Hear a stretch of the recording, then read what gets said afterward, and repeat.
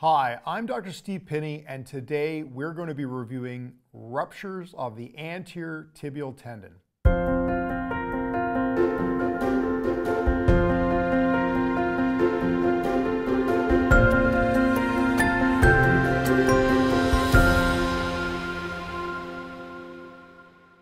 A ruptured anterior tibial tendon is a relatively uncommon injury that leads to pain in the front of the ankle and weakness in lifting the foot up. The rupture is typically an attritional injury. What this means is that the tendon has usually been subject to wear and tear over many years. This causes microscopic injuries to the tendon, which weaken it and predispose it to rupture. A history of chronic pain and swelling in the area around the tendon, secondary to tendinitis, is common. Because the tendon ruptures due to gradual weakening over time, most patients who suffer this injury are in their 60s and 70s. So what do we need to know about the anterior tibial tendon? This tendon originates from the tibialis anterior muscle at the front of the lower leg. The tendon then runs across the front of the ankle joint and inserts into the inside of the midfoot. The muscle and tendon help to control the motion of the ankle. Specifically, they help to lower the foot gradually during walking, similar to the way a drawbridge works. Therefore, loss of the function of the anterior tibial tendon may lead to a partial drop foot, where the foot will tend to slap on the ground during walking. Patients suffering a rupture of the anterior tibial tendon will often notice a sudden sharp pain in the front of the ankle, which extends down into the mid part of the foot. There may also be swelling in this area. However, in some patients with a painful pre-existing tendinitis, the actual rupture may not result in a dramatic increase in pain, or the pain may settle quickly.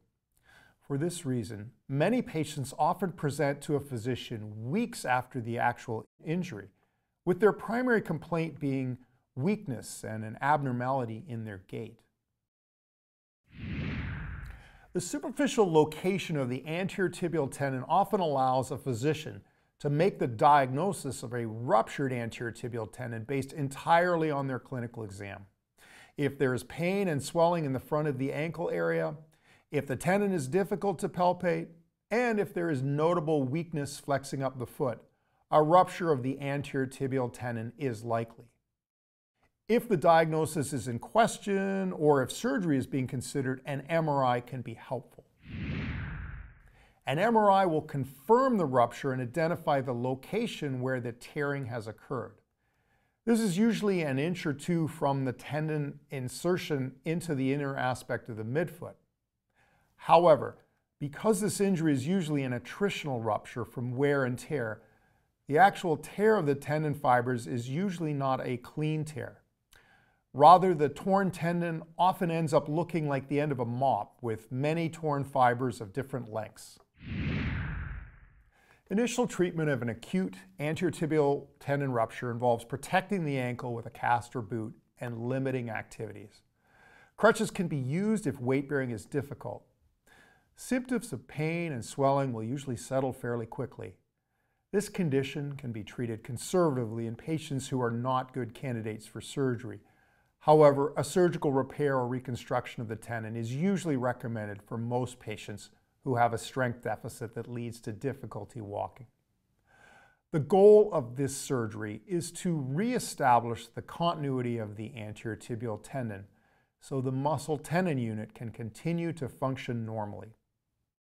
There are a few ways that the ruptured anterior tibial tendon can be fixed.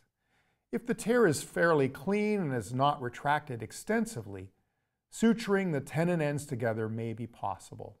However, more commonly, the rupture has occurred in an area of the tendon that is already degenerative. In this situation, transferring the proximal end of the tendon into one of the bones of the midfoot and stabilizing it with a screw-like device known as a tenodesis screw will create a predictable repair.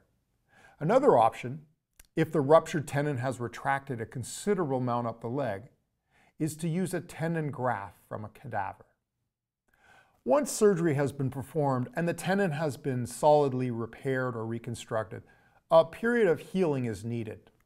During this time, the ankle and foot is protected in a cast or boot, and weight bearing is usually limited. Gentle range of motion exercises may be started once the incision has healed after a few weeks. However, more aggressive therapy is often delayed beyond 6 weeks in order to ensure adequate healing. Once the tendon reconstruction has healed, a concerted physical therapy program is necessary. The goals of this therapy are to mobilize the soft tissues, get the tendons moving again, and gradually build up the muscle strength that has been lost following the injury. This rehabilitation program can take a number of months. Usually patients are able to walk reasonably normally by 10 to 12 weeks post-surgery, although it can take a year or more before patients reach their point of maximal improvement. I hope that you found this review to be helpful. For more information on anterior tibial tendon ruptures, click on the link in the description below. Wishing you good foot health, I'm Dr. Steve Pinney.